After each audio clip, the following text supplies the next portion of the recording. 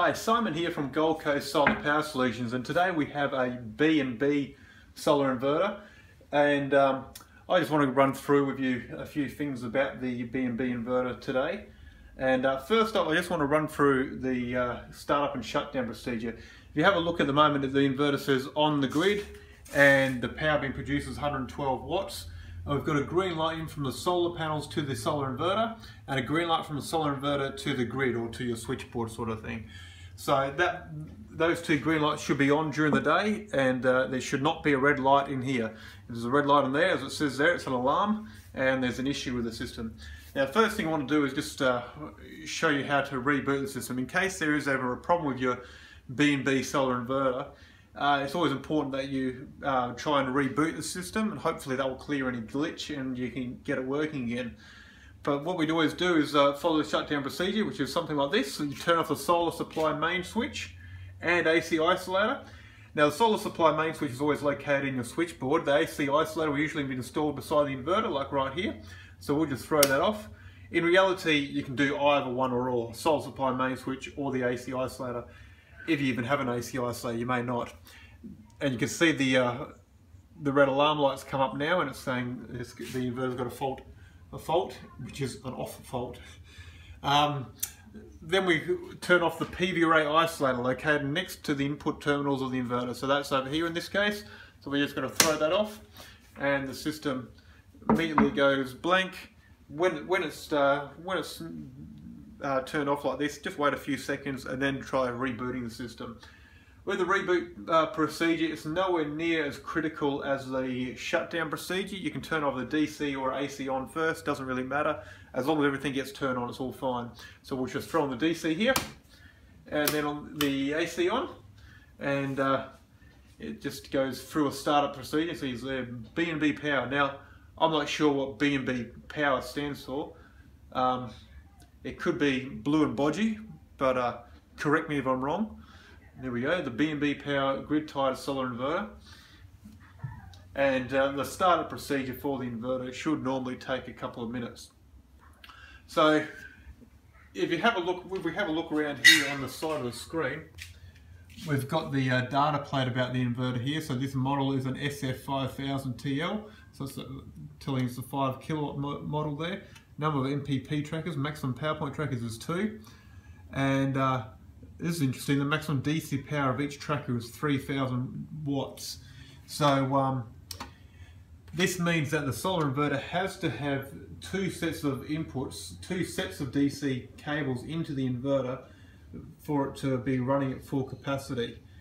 So if we have a look around at the front of the inverter again, you can see this one's got the two cables into it. We've got a positive and a negative, but we've got another couple of inputs here as well, another positive and negative, but only one's being used. So in this case, if this is hooked up to 5 kilowatts of panels and only one input was used, the maximum DC power of each tracker is only 3000 watts. So it could only be producing 3000 watts rather than getting to a full 5000 watts. So it is important that both inputs of the inverter are used.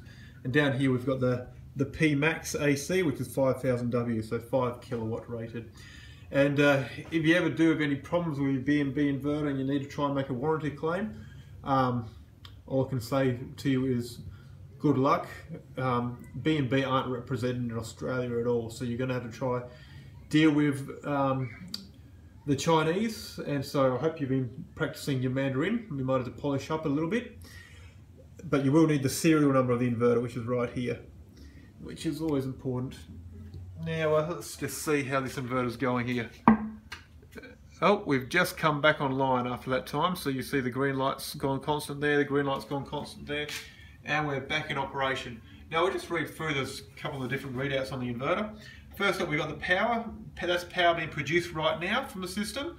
So 295 watts right now.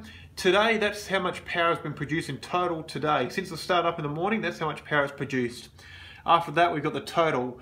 That's a bit like the odometer on your car. That's a reading which keeps on ticking up as how many kilowatt hours it's done. And at the bottom, it just tells us the mode it's in the moment. It's on grid. It's connected to the grid. So there we go. If we keep tapping on the screen, it goes through the different readouts. So here we got voltage from the grid. Here it's quite high, 261 volts. It's very, very high. Unfortunately, we find in the Energex area of southeast Queensland it is quite often quite high, which leads to lots of problems with solar panel systems. Then we got F grid, frequency of the grid, which should always be about 50 Hertz. And then we got I out, that's the current being outputted from the inverter. Then underneath that we got the V bus, which is internal voltage of the bus inside the inverter. If we tap on the screen again, this will give us a power chart of how it's produced during the day, which doesn't look too effective there. But on a nice perfect day, if this system was working properly, it'll be bell curves, starting off with next to nothing in the morning, building up to about midday to its highest peak on a nice sunny day, and then dropping off till dark. Press it again, just gives them the serial number of the inverter, software version, and settings of the inverter. Nothing too exciting there. And back to the main readout. Look, we haven't seen many of these B&B inverters around. They haven't been very popular in Australia, which is probably a good thing in my opinion.